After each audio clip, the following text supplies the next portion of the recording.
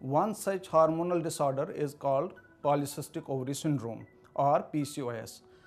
It is a very common condition and about 20% of women in reproductive age group are affected. In other words, 1 in 5 ladies have this problem.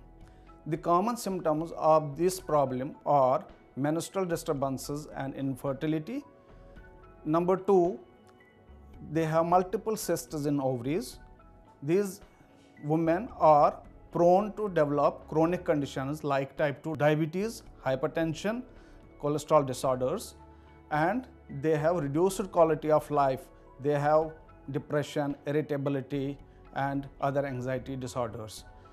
But the good news is that it is a treatable condition, but don't forget the lifestyle management is a mainstay of treatment that includes losing weight with proper diet and physical activity. So you should seek a medical advice and treat this polycystic ovary syndrome properly.